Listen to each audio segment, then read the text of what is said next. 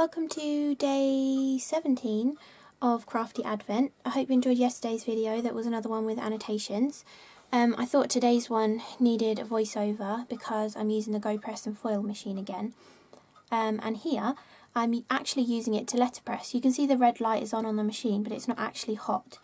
You don't need it hot for this process, but I'm still using the GoPress platform just because it means you don't have to figure out what sandwich to use in your die cutting machine, and because I'm going to use it to hot foil in a second. But basically I pressed my Oxide ink pad onto my hot foil stamp, onto the intricate side of it, sprayed it with water, added it to the platform, put the card on top and then ran it through.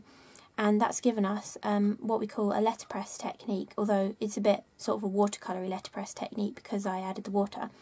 And I added 300 GSM shims, which maybe was a little bit too much pressure because some of the bits of detail on that seahorse actually cut through, but I add a piece of card behind that later to fill in the gaps and it looks really good, so it was kind of like a happy accident. Right, so now I have laid down a few more hot foil stamps. These are exclusive to CraftStash, and I'm using some clear iridescent foil. So I've placed those hot stamps down to get hot, and now I'm taking off a piece of foil that's about the same size as my piece of card, and then once my dies have warmed up enough, I'm going to put the foil pretty side down. It's kind of difficult to tell with the clear foil, you might have to give it a little practice. And then I've put just a piece of scrap printer paper over the top just to stop anything overfoiling onto my top clear plate. Now I'm going to run this through the machine. So I'm just using the basic sandwich you would use for any hot foil dies, and I just ran that through, peel it off, and then we've got the clear foil, which is basically giving us the same kind of thing as if we did a heat emboss resist technique, or my new favourite thing is stamping with glue and then letting it dry and using that as a resist technique as well. But it's the same kind of principle, except we're just using clear foil.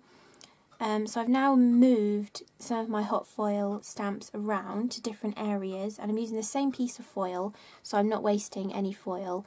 And then I've made sure the sandwich was hot enough, and then I'm running it back through again. Again, I said in the last hot foil video that I was talking on, it kind of looks like I'm being really awkward and I can't run it through the machine very easily, but it's because you want to run it through slowly, so that you get a nice even pressure across all of the hot foil stamps, so that the foiling transfers nicely. So you want to do it nice and slowly. And then I'm just finally looking at my card thinking I do want to add a few more, so I reposition them again, making sure bits of foil are actually covering those hot foil stamps, and then I'm going to place the card on again and wait for that to get hot again. I think there's quite a bit of pause time in this, because I was saying in the last video that you kind of intuitively know how long to leave it for to get hot. Like, see, that says it's green, but I'm still leaving it because I was fiddling around with it for a little while, and you know, it's probably not as hot as it could be. I don't think it matters if it gets too hot because it's like a temperature controlled platform, so it's not going to get above a certain temperature. So better to be safe than sorry, just leave it a bit longer and then you're going to get the perfect results afterwards. So then I'm going to peel off that clear foil and save that because we can use any of those scraps for other projects at a later date as well. And I just used the tweezers that come with the platform to remove the hot foil stamps and put them on that silicone mat that comes with it as well. I'm currently using a mono sand eraser to rub away any excess foiling. You can usually tell when it's excess foiling because the bottom base plate has a grid pattern on it, so you kind of get this sort of griddy pattern transferring, but it's really not a problem. You just rub it away. You can just use a normal rubber as well, you don't have to have the sand rubber, and anyway, sometimes it adds to the effect and looks quite nice. So and then I just swiped across some Distress ink. I was using Distress ink in Faded Jeans and Distress Oxide in Broken China, and just swiping them across the surface spraying it with a bit of water, and you instantly saw that clear foiling pop, like, because it just resists it, because the foiling is like water resistant.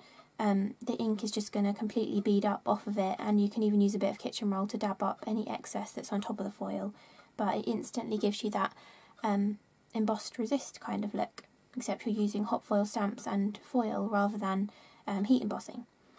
So on the Seahorse, I'm just using some Tonic glitter markers. I'm actually got them in front of me. Oh, it hasn't got the colour on it.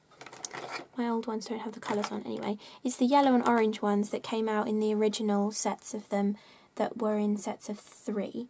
They might have been in the same set actually, the orange and the yellow. And then I'm using a blue one there. My blue one does have a name on it, I think. The blue one is called Imperial Blue.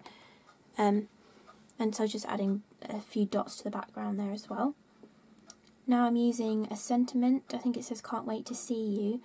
I think there's one similar on my Seaside Cheer stamp set as well, so I'll try and remember to link that below. And I'm literally just stamping that in black ink onto a little strip of white card, and that will just go across the card. Oh, I'm going to trim it down slightly. Felt like it was just covering up a little bit too much, so just trim it down using your guillotine or scissors or whatever you prefer. Now I'm going to cut out the Seahorse. You could easily have done her in hot foil as well. You could have hot foiled her in gold and then just watercoloured her in, but I thought showing you the letterpress technique would be nice. So she's pretty easy to trim around. I'm just using those Tonic Tim Holtz mini snips just to cut around the edge of her, leaving a little white border as well. And then tuck the tail around the little sentiment strip. So this is what I was saying earlier. Because I'd used those extra shims and made more pressure on the hot foil stamp, it kind of poked through those holes on her body. So I just used that orange glitter marker and scribbled it onto a piece of white card, and then I'm just going to stick that behind all those openings, and then I will just cut round it. You could have just left them open, but I didn't want to be able to see the blue behind her because it would look a bit odd. You could even actually add in some like Nuvo drops or gems to those areas as well to hide that if you wanted to. I'm just going to trim down the background. You could use a die as well if you wanted to. I just must have been in a mood where I wanted to cut it down with a paper trimmer rather than die cut it. And then just stick that onto the background. I like to add tape all the way around the 4 edges and then one diagonally across the middle. And sometimes I like to add a little bit of extra glue as well, just to the corners really, so they don't peel up. And then I'm adding the Seahorse on with some 3D foam, just making sure there's a little bit on all the different areas. But I also want to add a thread nest behind this. This is where you take like a metallic thread and coil some up and sort of put it behind your focal element, and then the adhesive from the focal element will sort of stick it down. I got in a right mess. Look how tangly that was. I think I managed to sort it out in the end. But yeah, so you can get in a very big mess with that kind of thread. But if you sort of wrap it around your hand and get it into a sort of loopy pattern with no bits that are crossing over each other too much, it works much better that way. And then I'll just stick the Seahorse over the top, and the adhesive on the back of that will hold the thread nest in place. I'm just going to add that sentiment strip, and then I think the final touch was just adding on some Nuvo crystal drops. Oh, look at that.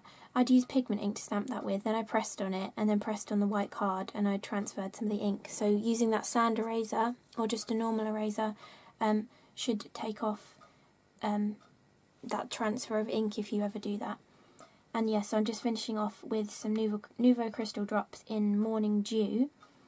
I really love the Morning Dew ones. They're especially good for like raindrops on flowers or like bubbles for under the sea scenes as well. So I hope you enjoyed today's card and enjoyed having a voiceover on this video, because I'm sure I've had questions before asking me what I was doing at certain points in this video, but I can never remember what I was doing in the video. So I hope this helped those people. And thank you for watching, and I shall hopefully be back tomorrow with day 18 of the CRaFTi Advent series. So see you then, bye!